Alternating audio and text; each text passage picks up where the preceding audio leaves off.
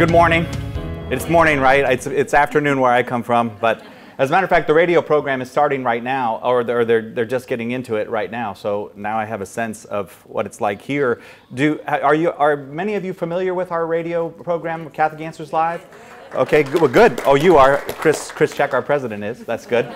But we also do a television program made mostly from the radio show, and that airs on EWTN television. How many of you, I don't know about the access to EWTN. Are you familiar with EWTN? And that's right? Okay. Okay, good. So you know what trouble the Catholic world is in. You've seen their programming. I don't mean that to insult their programming, just that it's impossible to tune into Catholic media and not know that we face a lot of troubles. And we face a lot of troubles in the wider world. I come from California. That's where our home base is, California. You've heard of California. You're welcome for all that we've done for the world in California, making the world a better place. I don't know how it is here. I know that you have had here in this part of Australia a kind of a debate about abortion, and I gather it has not all gone well in that regard. So that's not even a debate we have in California. I mean, California, in the United States, you really can't change abortion laws because the Supreme Court tells us what the laws are on abortion, but it doesn't matter. In California, they just keep voting for more and more extreme abortion laws, and they don't actually have an effect. They will if the Supreme Court overturns a certain judgment in the U.S. called Roe versus Wade, but it's just a mania for it. You know, a mania to kind of one-up, to be more deadly, I suppose, as a state. We also have in the United States, and particularly I would say California is at the forefront here, of a transgender movement. I don't know how effective, is that having an effect here? And you know, of course, charity requires that we don't become polemicists about this, but also charity requires that we not give up basic things like that there's a difference between boys and girls, which by law there is not in the state of California. Okay, so we have outlawed boys and girls. Again, you're welcome. So that's coming here, I suppose. So what I did want to do, and Ian got to this, is talk about how did we get to this, and it's related to the overall Christian story. So what I would like to do in the 4 hours that I have with you this morning is, sorry, I don't have 4 hours, but Jen will tell me when I'm over. Jen comes with, she tells me when we're getting near the end, but I want to just briefly do a little bit of history with you, starting with Adam and Eve and up to our current day. That'll be the first half of the talk, okay? And then we'll talk about the particular problems that we face. But I particularly want to do the last 500 years of history. And I will focus a bit on Europe. And even in California, I give this talk and people are like, well, why is it so Eurocentric? Because like the worst thing that you can be in California is Eurocentric, all right? So, but there is a reason for that, and I will address that as we go, but the basic thing I think we can all acknowledge is that modernity, the modern world that we have, is a thing that began in Europe, flowered in Europe, and now is transferring to the rest of the world. It has certain consequences that are positive and others that are negative. We, as a society, and I mean this global modern society, we tend to focus on the positives, and then we tend to exaggerate certain negatives, but there's a whole story underneath that story of what really happened in the modern world, and it's not hidden, it's out in plain view. We just don't ever really do much to give an organized telling of that story. And the reason that I just briefly will begin with Adam and Eve is because you're aware, probably, I'm guessing, I don't know how catechesis is here in Australia, but you're aware that God created human beings. Yes? You are? Okay. All right. Good. That's fair enough. I'm not going to get into how he did that. That's Carlo. He understands the mind of God. I don't claim to. But God created human beings. Human beings were, in the original creation of human beings, we're created with the grace to be in intimate friendship, relationship with God. One that if we don't rebel against God, can result in our making progress towards perfection and living forever in glory with God. Well, of course, they sinned, right? They ate an apple.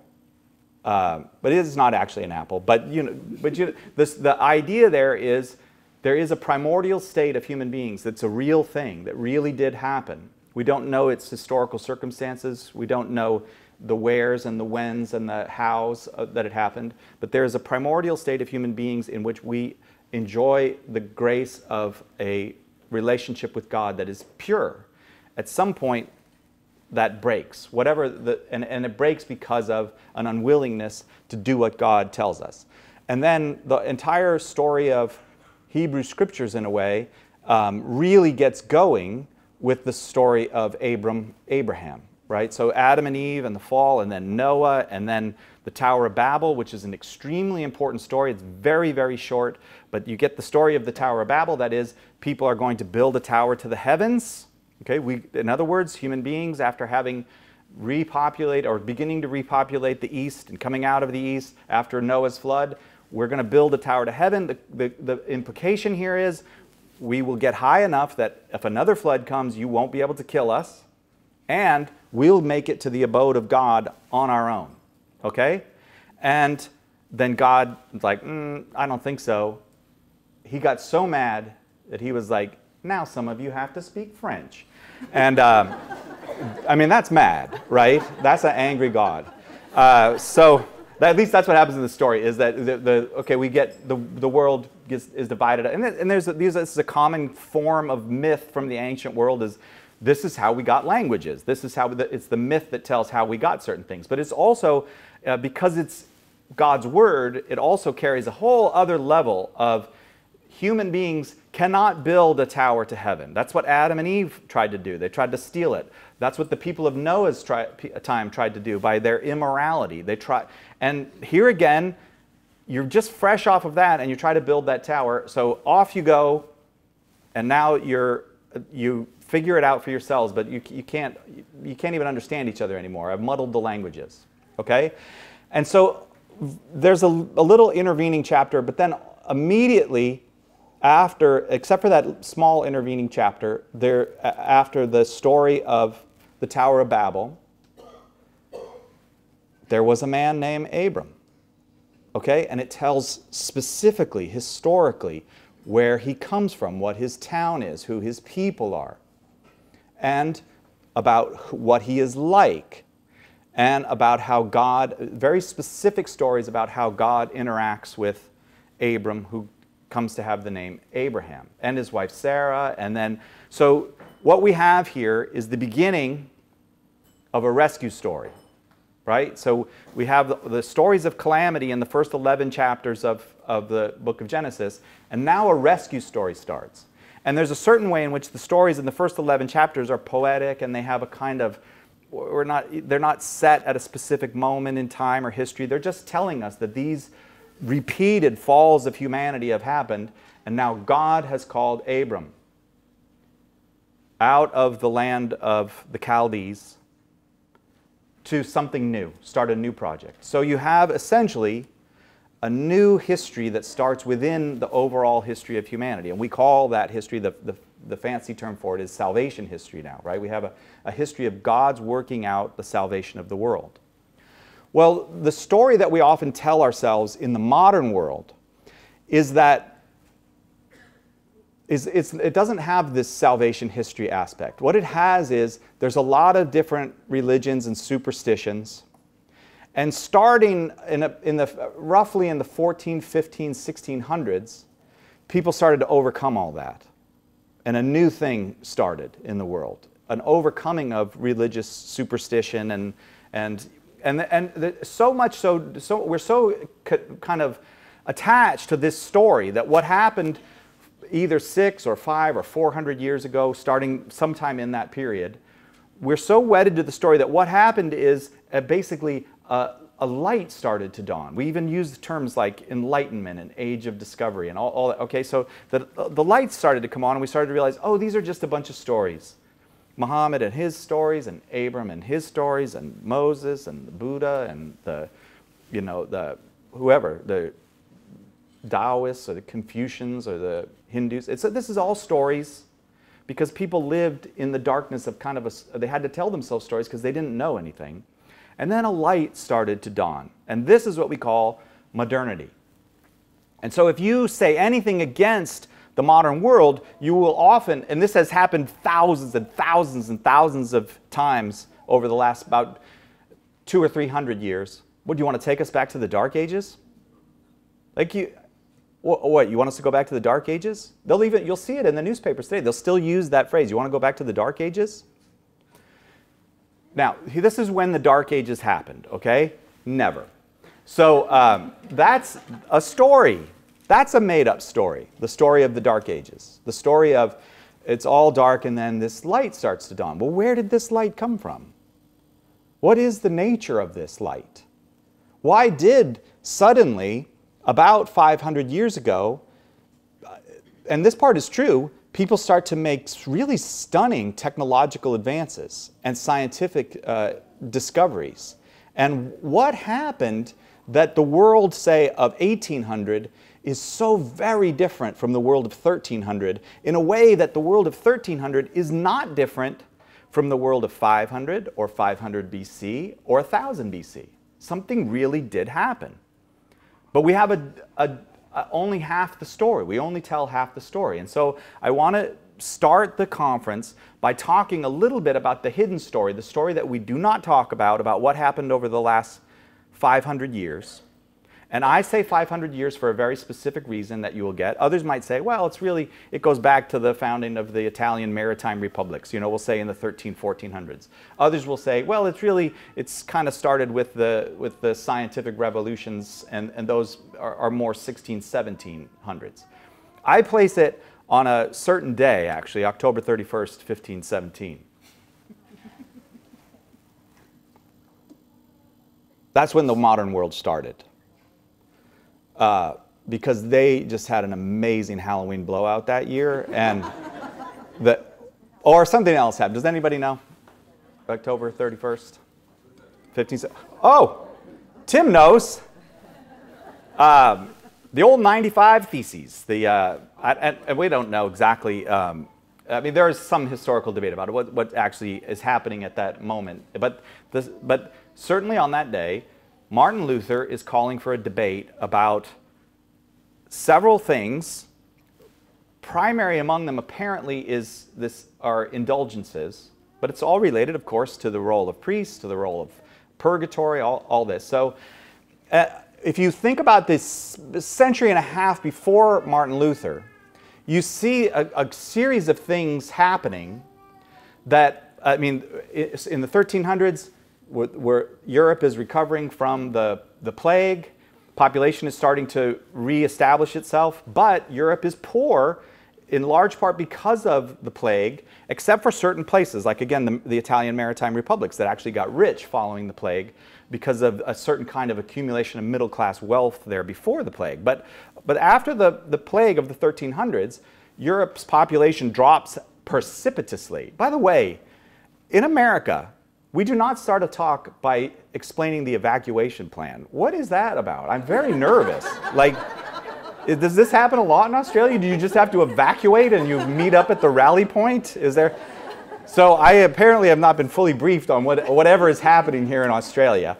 But wait, how did I get off on that? Oh yeah, because of the plague. I don't know, maybe, so the drop in the population and the poverty that follows and also a certain stress on the institutions of Europe means, okay, in the 1400s, Europe is recovering.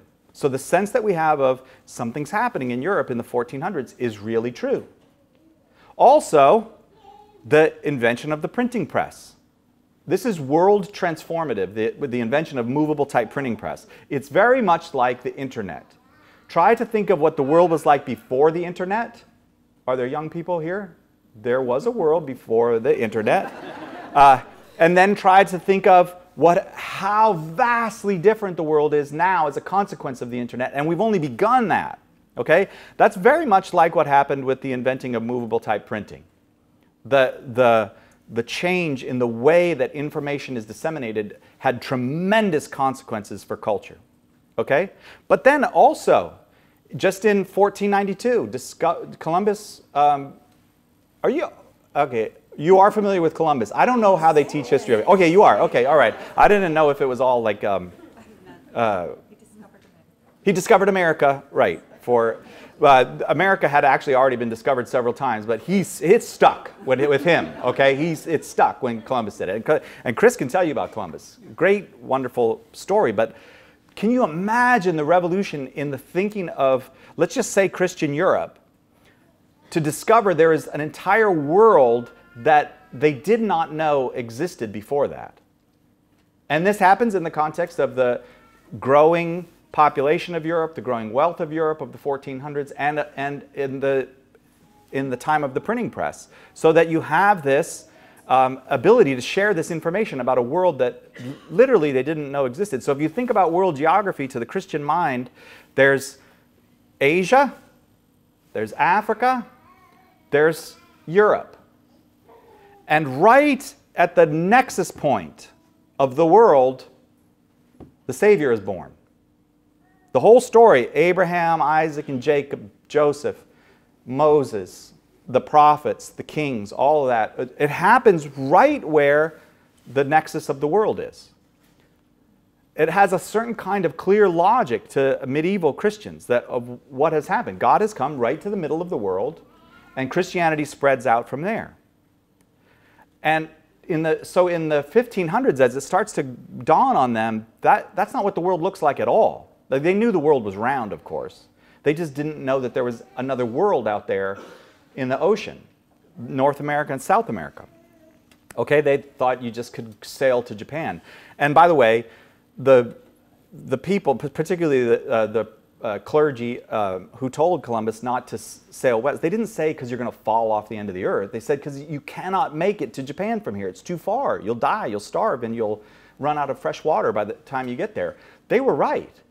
Columbus got lucky. He just ran into the other half of the planet, right? So, but they were right in their calculations. So imagine the world of 1517 then, a world of tremendous change. And even Christ himself doesn't seem to have come to the middle of the world. You can kind of see he just came to any old place. It's not the middle of the world. Okay? So we have then, after Martin Luther, what I would call the birth of the modern world. And I say that it's the birth of the modern world with Martin Luther. I am convinced of this. Others might say 1492 was the year. Others might say Gutenberg's press was the year. Other people might put it a little later, a little farther into the future, maybe with, maybe some people might put it back with like Brunelleschi's dome, or the creation of modern engineering and mathematics-based science, or some might put it later with the discoveries of people like Isaac Newton, or the other scientists, or Galileo, those. But I would put it at 1517 for a particular reason. That the shattering of Christianity that happened at 1517 introduces essentially a new religious understanding into the world. And it's an understanding that is necessarily individualistic.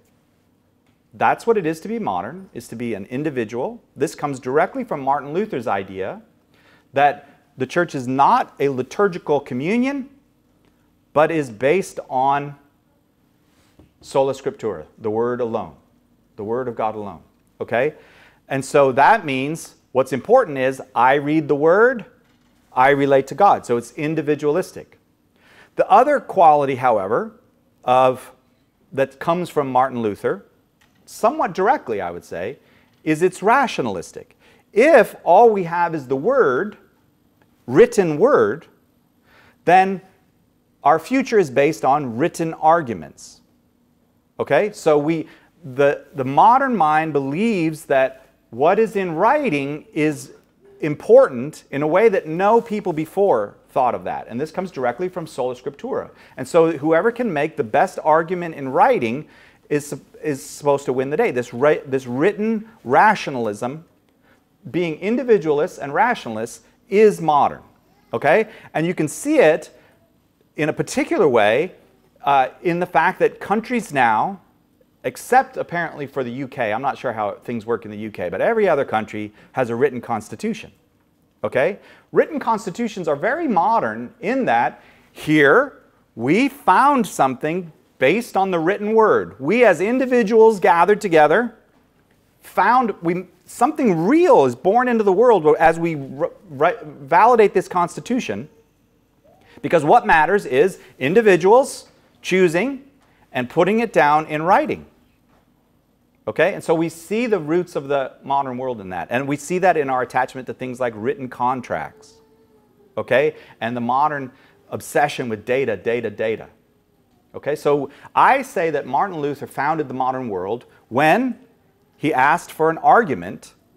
And the argument, that's what he's doing. He's asking for an argument. I want to enter into an argument with you. I don't use the word pejoratively, but he's rooting history now in argument. Whoever has the better argument is going to be the winner of history.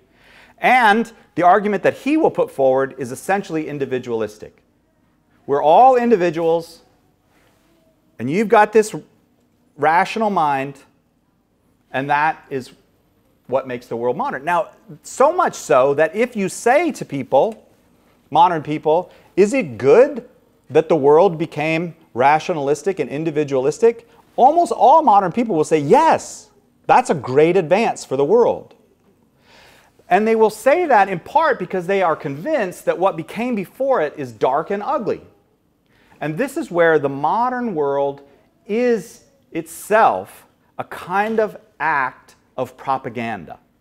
The entire modern world is a kind of act of propaganda. We'll say that this is what history is like, we'll say that this is what people are like, and we'll say it over and over and over again until it is deeply and profoundly believed. And many of the things that are said are really good things. Like individual rights have flourished in the modern world. That is a good.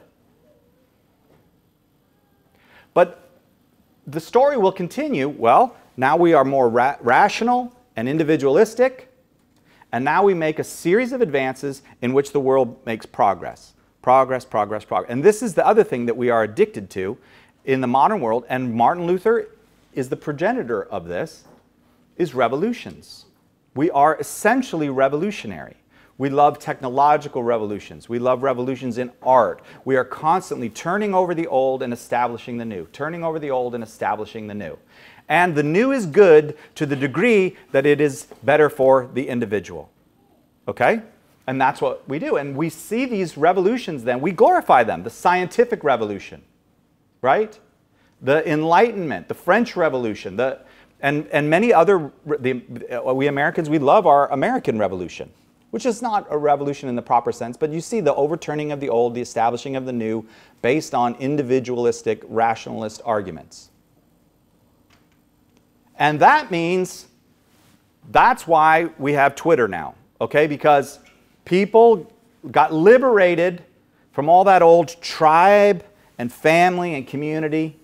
They got liberated from all those old stories and superstitions. And they started to think for themselves, speak up, get some girl power, or whatever the particular power of the moment is. And that's how the world makes its advances and its progress. It's not a dumb story because we do in fact have Twitter. And we have rocket ships, and we have automobiles, and we have toasters. I mean, think about it. They didn't even have toasters. Well, they probably did, but they were over a fire or whatnot. We have electric toasters. We have electricity, okay? Like there's all these goods that you can easily point to and say, well, that was a good idea. Modernity was a good idea. And we're all familiar with that story, and we're uncomfortable interrupting it at all. But the problem with the story is that in order to achieve its propaganda value, it has to lie about what came before it. And I don't mean make a mistake or be in error. I mean lie about what came before it. Okay? Children are taught in schools, even Catholic schools around the world, that the modern world represents an overcoming of the medieval. That is exactly the opposite of the truth. The modern world is born from the successes of the medieval people, not from their failures. The first modern hospital still operating in London, formed in the 11th century. Okay, I don't have the exact year, I apologize. Tim will have it. 11th century, still functioning as a hospital. Okay, the first modern university. And the other word for modern university is just university. There is no such thing. Before, people will tell you, oh, they had universities in the ancient here, but no, they didn't. Where you can get a bachelor's degree or a master's degree or a doctorate, where you have specific faculties for specific disciplines, where you are expected to be proficient in mathematics, where you're expected to be proficient in rhetoric, in philosophy, if you're going to graduate from the university.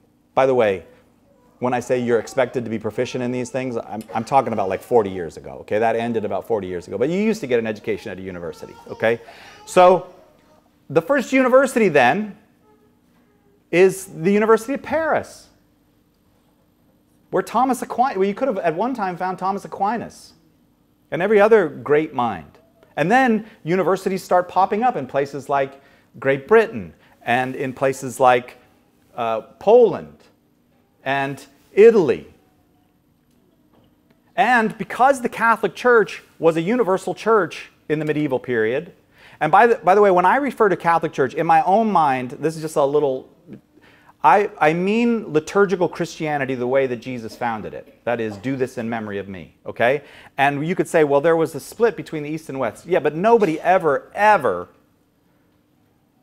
created a new religion in which liturgy is not the center of Christian life, okay? That's what happened with Martin Luther, is liturgy, the sacraments are no longer the center of Christian life. And liturgy and the sacraments are a communal undertaking. Communal Christianity, the only sane kind of Christianity, the only possible Christianity that the Lord could have intended, because he said things like found my church and that kind of things, and do this in memory of me, and go and make disciples of the nation, and all. The only possible sensible Christianity is a communal, shared Christianity. Well, let's call it something wild like a church, okay? The sundering of that in 1517 is a turning point. It's nothing at all like the various schisms and problems that came before that. So you could have gone to Mass in Iceland in the year 1100. You could have gone to Mass in Jerusalem. You could have gone to Mass in Kiev. You could have gone to Mass in Barcelona. This is one big culture, multi-ethnic, multilingual culture. It's like the dream of the modern liberal. That's what they had, right? The world's first multi-ethnic, multilingual, unified culture, such that the Pope could say to an Italian guy, like, I'm going to have trouble with names for a moment here, but like Anselm, I think it was Anselm. He's an Italian guy. He could say, hey, you need to go to England to be a bishop at Canterbury. And the English, they don't say, we don't want an Italian. They just welcome Anselm, because that's the way their mind was. A bishop is a bishop. You can come from wherever. You can go to the University of Paris and your degree is good in Warsaw. All right, this is the world that they built. Hospitals, universities, and cathedrals. And this is what Catholics do everywhere we go. We sanctify because Christ sanctified, and that's what a church is for. Makes things holy, makes people holy. We teach because that's what Christ did. He taught. He was the teacher. He taught with authority. They had never heard anyone teach with such authority. So where Catholics go, you will find people being educated. And we care for the sick. Everywhere Catholics go, you will find hospitals, infirmaries, monasteries that care for people. Now, what the monasteries used to do are done by things like hospice. These are the three things you will find everywhere on earth that Catholics go. Churches, hospitals, universities. These are the foundations of the modern world. It was the church that made it possible to have a multicultural, multilingual society. Because if the church is the center of your life, then your tribe or nation is not. The church, the physical building of the church, made it possible to have a multilingual, multicultural society. The universities made it possible for learning to take on a global perspective, such that scholars were talking to one another. You know, like Copernicus over here has an effect on the next guy over here and the next guy over there. So that when we talk about the scientific method, you might notice that there is actually no such thing as a scientific method. No one's ever been able to define the scientific method because it doesn't exist. What was created by the church was a community of scholars in which knowledge could be retained and expanded. This is the foundation of the modern world. From the university's perspective, in the teaching of and the science of the modern world is rooted in those medieval hospitals. And they were real hospitals. They weren't like some backwater thing. I mean, the hospitals that last 900 years, today you can go to Europe and go to hospitals that were founded in the Middle Ages. These are not fly-by-night operations where they just think, oh, you know, I don't know, let's do some magic. These are scientific institutions. These are what the Catholic Church gave the world of 1400 and 1500 and 1600. A world that could be unified as a culture because it could be sanctified in churches. Because my baptism made me a brother to the guy in Kiev and the guy in Africa and the guy in Iceland, all the same. Okay? A world of learning because of first the monastery schools and then the universities that grew out of them. And a world of science rooted in the beginning of the hospital movement, which is entirely a Christian undertaking. The world never saw a hospital movement like it erupted in Europe in the High Middle Ages. Because that's what Christians have done from the very beginning. It's in the scripture about how the caring for the sick and the poor is a mark of the early Christians. Okay? So what the medieval world bequeaths to the modern world, what they gave to us is a multicultural, multilingual society of high learning and advanced science. What we are going to bequeath to whatever comes after the modern world is probably nuclear fallout and sex tapes. Who had a better culture? It's a lie to say that the modern world is a recovery from the superstition of the ancients and the medieval people. The modern world grows out of their great devotion and success. That's how we got the modern world. And it really is as good as it seems. Its goods really are tremendously good. But the story of something being broken in 1517 does not stop with the divide between Catholics and Protestants, the divide between liturgical Christianity and individualized Christianity. And liturgical Christianity is the Christianity of Christ. It cannot be said enough. Again and again, he makes motions that show us that his own ministry is a liturgical ministry. If you're blind and you're speaking to God incarnate, he can heal you just by saying you're healed. If he spits on the dirt and makes mud and puts it on your eyes, he's saying liturgy is what you need to be healed. That's how I'm going to heal you. Again and again and again in the scriptures we see our Savior saving us liturgically. And of course culminating at the Last Supper. So the shattering of liturgical Christianity is a real loss. And it means the world cannot be unified in the way that medieval Europe was. And here let me just say just a quick word about being Eurocentric, because it really bugs some people that this is such a Eurocentric talk. Christianity is not Eurocentric. Christianity is Eurocentric because after the life, death, and resurrection of Christ, the apostles go out in every direction. They go to India.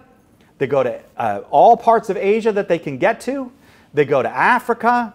They go to Europe. Everywhere in the known world, Christianity spent. You've heard of Genghis Khan, right? His mother was a Christian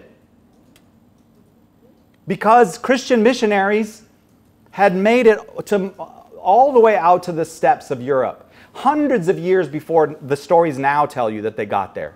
These were what were called, are sometimes called the Nestorian Christians. So Christianity is not a Eurocentric thing. Christianity went out into the world. Every direction it could go out from Jerusalem. That's really what St. Luke's gospel is about. It starts in Jerusalem, goes out to the whole world. Okay? Well, what happened? Why did it become so Eurocentric? Because it was brutally cut in half in the 7th and 8th centuries, and the 9th century, and the 10th century. Because Muhammad came. And because he, at the tip of a sword, converted all of North Africa, all of Arabia, large parts of Asia. So it's right in the middle of Christendom, right in the middle of Christianity. There's this big scar. After Muhammad, Europeans stopped using gold coins. What this tells you is they no longer had access to the gold mines of Africa. They were cut off from Africa, so they start using coins that are made from European metals. And so that's why the story becomes a European story from that point onward. But as we see now, Christians persisted and persevered in the East. The Christians of India, the Christians of Iran, the Christians of Ur of the Chaldees, now called Iraq, they persisted. The Christians of Ethiopia, they were there, but the story becomes a European story because the Pope in Rome is now cut off because of the expansion of Islam. So if you want to say, well, you Christians are Eurocentric colonialists, the only reason we're Eurocentric is because we were attacked and sundered from one another. That's it. It was not a thing that Christians chose. And it's true that Europe became arrogant because it became rich and well-educated as a consequence of its abiding Christian faith. Okay? So, by the year 1517, with the sundering of Christianity, it is true that a process of what we might call progress has begun because of this individualist, rationalist, argumentative, revolutionary culture that is born out of Protestantism. But that revolution, that sundering, is not the end of the story. Following the Protestant Reformation, Southern Europe continues to be very wealthy, and we have the Italian Renaissance, and then we have the broader Renaissance in Europe, and even the word Renaissance, right? Rebirth. It's this idea that, I don't know what happened before, but we're being born again here. But these are genuine things. The Renaissance has happened. Then a great deal of wealth and education, particularly in France. And then a new movement starts in France, a new kind of Protestantism of the French philosophers, the French philosophes, people like Voltaire and Rousseau. And for them, they don't want to just get rid of the liturgical Christianity of France. They have moved beyond Jesus. Okay? So there's a second revolution, basically starting in France, but spreading out from there, where Protestantism started in Germany. This revolution starts in France, and it's a rejection of Jesus. And then we have figures like in the United States, the founders of our country were either Protestant Christians or deists. Okay, deists is I mean, essentially, they have not let go of God. Like right in our Declaration of Independence, Thomas Jefferson, himself not a Christian at all. He is not a Protestant, he is not a Catholic, he is a deist. Right in the Declaration of Independence, he refers to nature and nature's God. That's where our rights come from, nature and nature's God. So this comes from France. And he was a noted Francophile, Thomas Jefferson. And as I've already said earlier, the French are basically God's curse from the Tower of Babel. So that's not true, all right? I just want you to know this, and I mean this sincerely. My jokes are funny in America. So in case, if you're like, that dude, that's sad. Okay, but in America, that's funny stuff. Okay, so this new thing is born then. We can have God without Christ. Before we could have Christ without a church, now we can have God without Christ.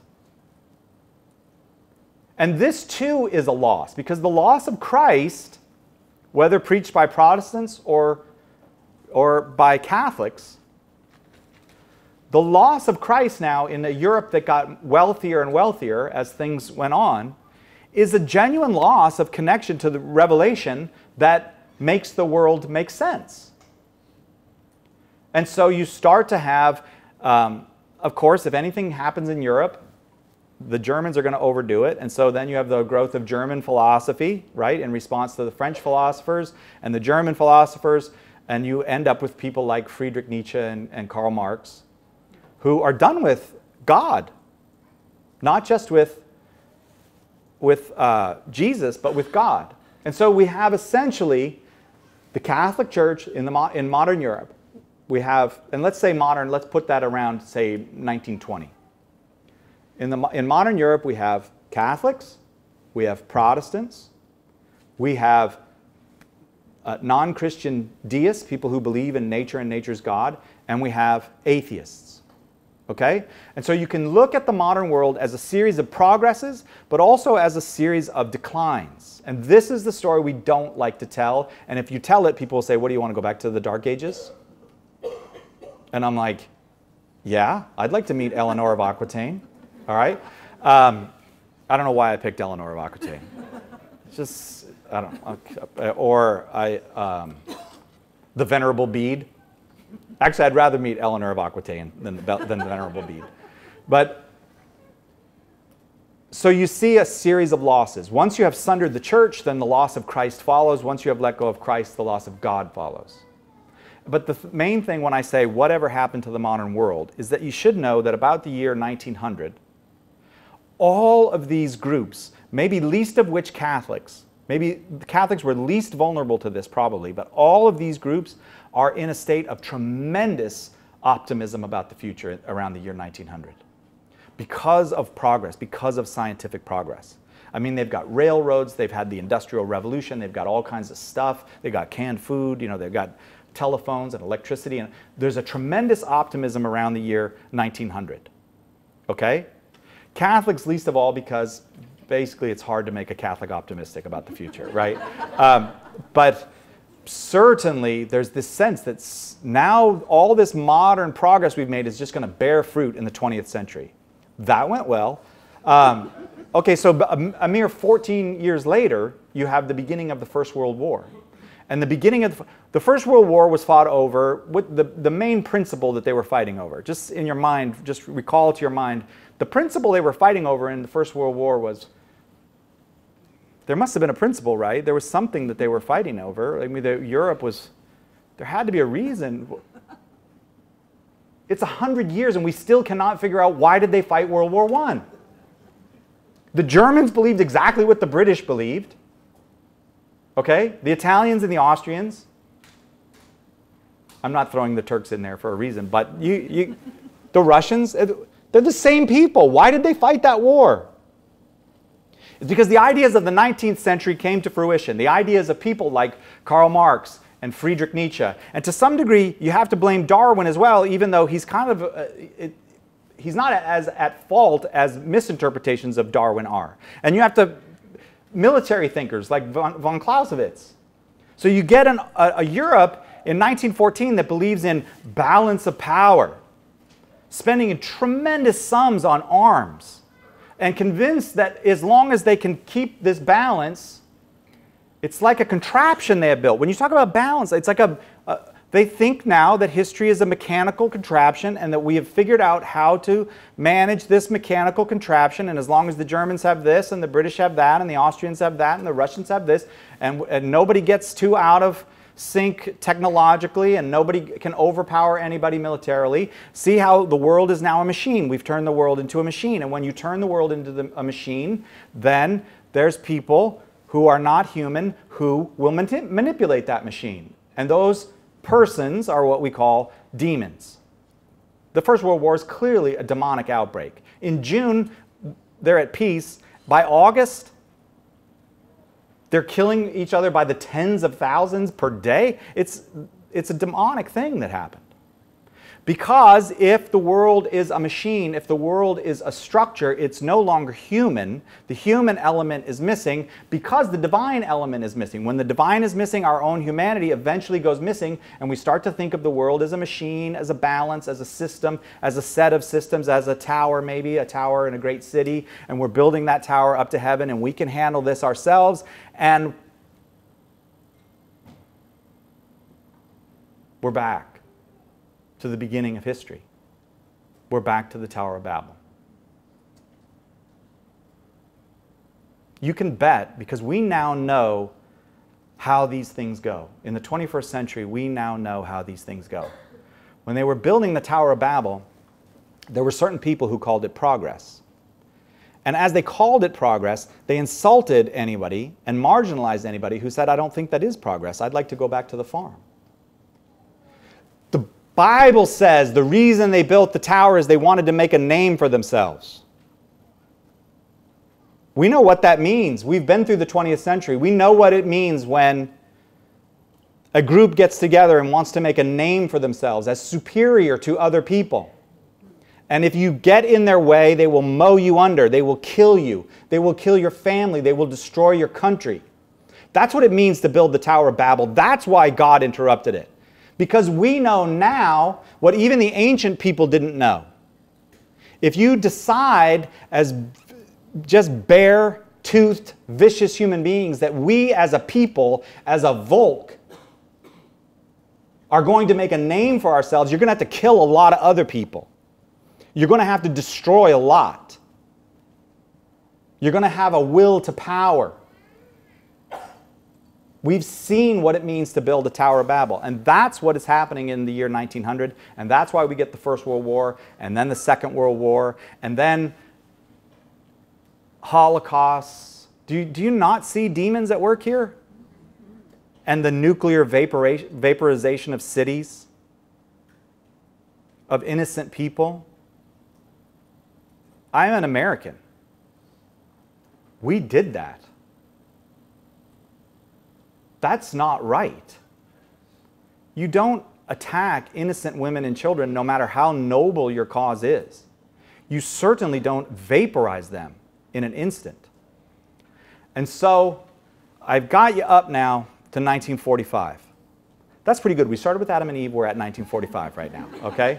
Like, I don't know how much you paid, but you just got your money's worth, all right? So what happens after 1945? Did we learn our lesson that we're not supposed to be a people building a great city and a great tower? We're not supposed to be a people making a name for ourselves. We're supposed to be God's people, loving one another. And then all these things that medieval Europeans had, they come from that. Science and technology and multiculturalism and love, all of that comes. But if you turn the world into a machine, that is a world of, it doesn't even matter if that world blows up. It's already inhuman. It's already a horrible thing. So after 1945, people came to their senses and they said, look, we were wrong. We shouldn't have gotten rid of God. We shouldn't have turned away from Christ.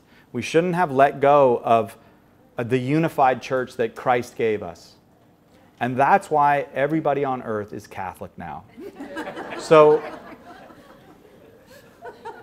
did that news not come to Australia? Have you guys not? Now everyone's Catholic and we all love each other. We celebrate the sacraments. No, we didn't. Because the loss of the church, I know this is going to seem shocking when I say it, the loss of Christ and the loss of God, none of those is the worst loss. None of those is the worst loss of the modern period. The worst loss happens after the end of the Second World War. A technology was invented before the Second World War. It was put on the shelf during the war because everything went into the war effort everywhere. By 1950 in America, by the year 1950, there were 1 million of these sold in 1 year. Do you know what I'm referring to? Televisions. And I don't have the statistics for Australia because I don't know if I mentioned this. I'm not from Australia. This is my second day ever in Australia. I don't know how many TVs you people have. Maybe you don't even watch TV. Do you? That lady does. Do you get Netflix? No Netflix. Good for you. 2.3 per household. 2.3 televisions per household? You are pikers compared to us. We have a television in every room, and every family has 1 million rooms. That's what it's like in America. I don't know if you've been there. But the closets, we have TVs in the closets. All right, because you don't want to open the closet and miss something.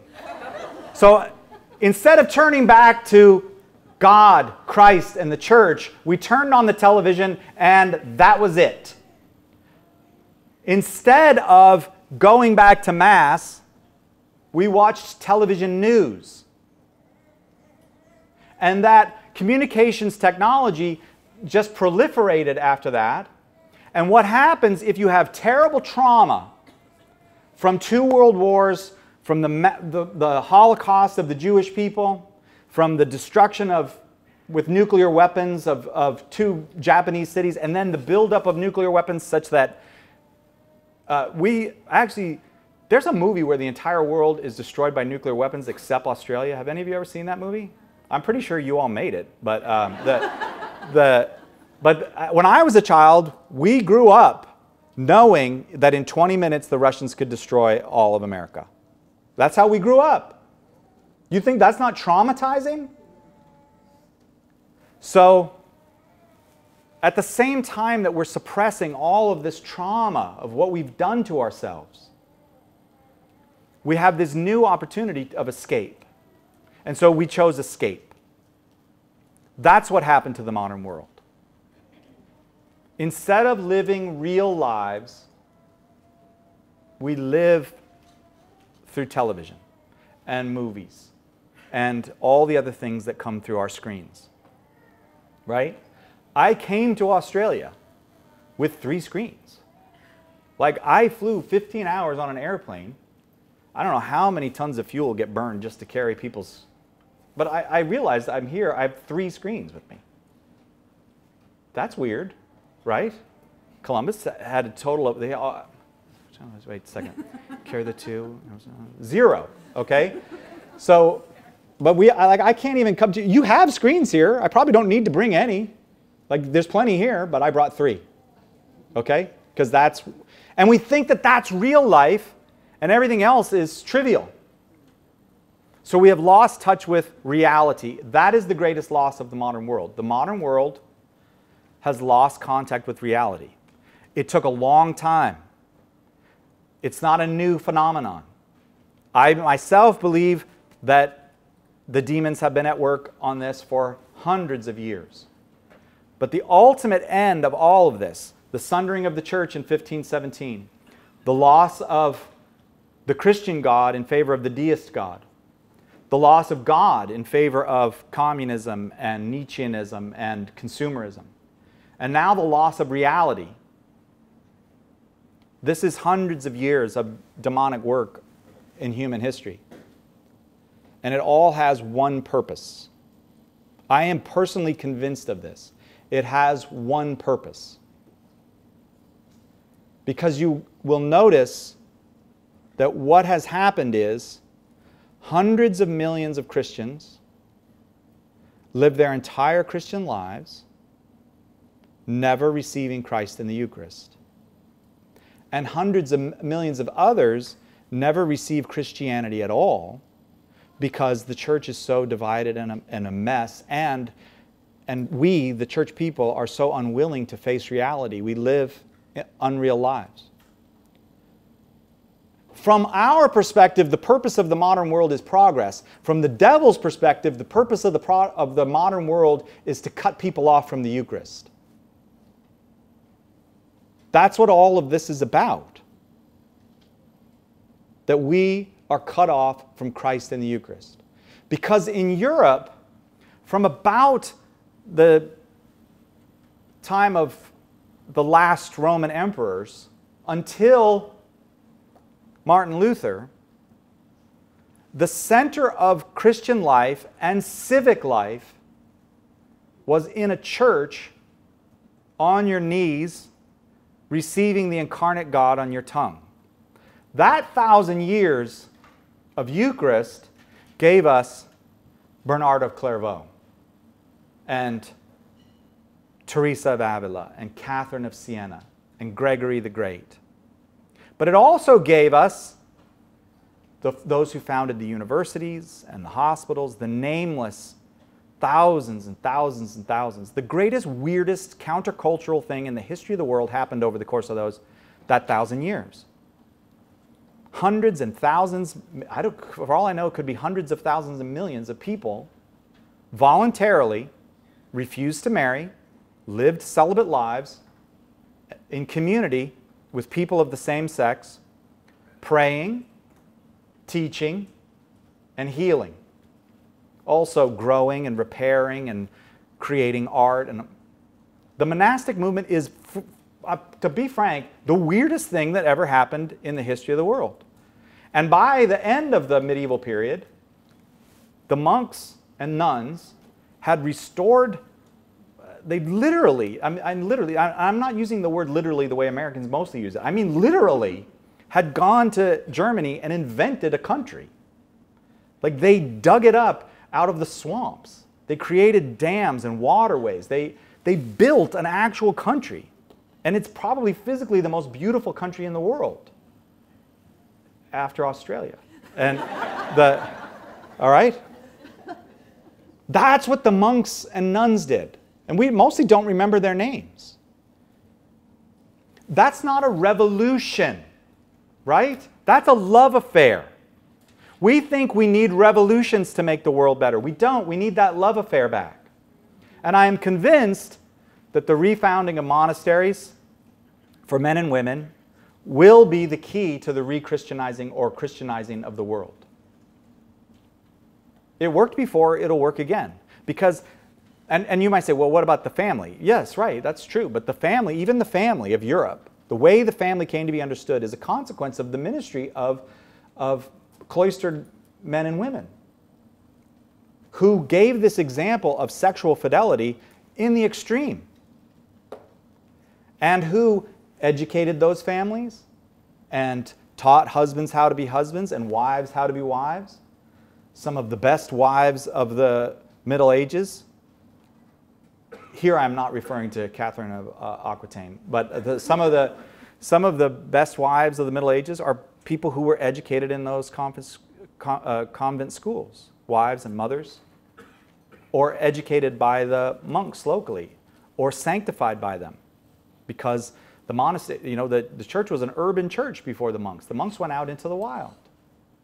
And then the wild people became Christian. And when the wild people became Christian, the world began to be transformed. And things like polyphonic music were invented. If you think the iPhone is a great invention, put some polyphonic music on your iPhone. That's the greatest invention. Or the Da Vinci's and the Michelangelos. Or the Copernicuses, the Galileos, the Isaac Newtons, the Gregor Mendels.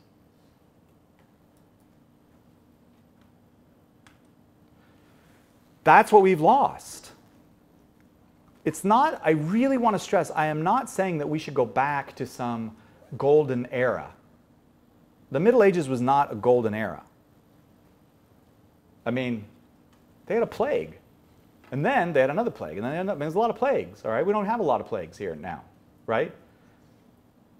So I'm not saying we need to go back to some lost golden era. What I'm saying is there was a project that happened once. This project was a project to make the world fully human by putting humanity in intimate relationship with God, who loves them. That project was called Christendom. At its center was the Eucharist. And that project did not fail, it succeeded. And it gave the world those artistic, scientific, medical, liturgical gifts that the world received and then rejected. Not all at once, but over time. Rejected the communal, shared, liturgical life, and then rejected the person of Jesus Christ as the real Savior of the world, not just another religious teacher, but as the real Savior of the world, and then rejected God, because we can do this on our own. And then, after all those rejections, attempted to commit suicide twice, and then, having become so traumatized, let go of reality. We now live in a world where people are not connected to reality. I don't believe you can connect people to reality, myself, by saying, come back to reality. The primary mechanism for connecting people to reality is the Mass, and the way we get them back to reality is give them the whole thing, 100%, all of it. Come back to Mass. Like Charbel said, come back to the saints and the angels. They're all around you. Come back to Christ and His church. Come back to the Blessed Mother. Then you will find out what reality is. Then you will not be a victim of the endless modern revolutions, but you'll be able to settle down and live in a house and love those you live with and have a community and all those things that we have destroyed. Because none of those things can be had online. They require real physical presence. God became physically present in Jesus. After that rescue operation that started with Abraham, He took a patient century after patient century until in the fullness of time, God Himself came to be among us. Yesterday, when we first got here, we saw a lady doing a little reptile demonstration, and she talked all about this reptile she had on her arm. And then a little boy at the front said, and she taught them all about this reptile. And the little boy at the front said, she had his question, yes, your question. He said, is it real? Here's the deal. You can stay here all weekend and learn all this stuff, but you gotta know in your heart just what Charbel said. It is real. God did come. He did save us. He does love us.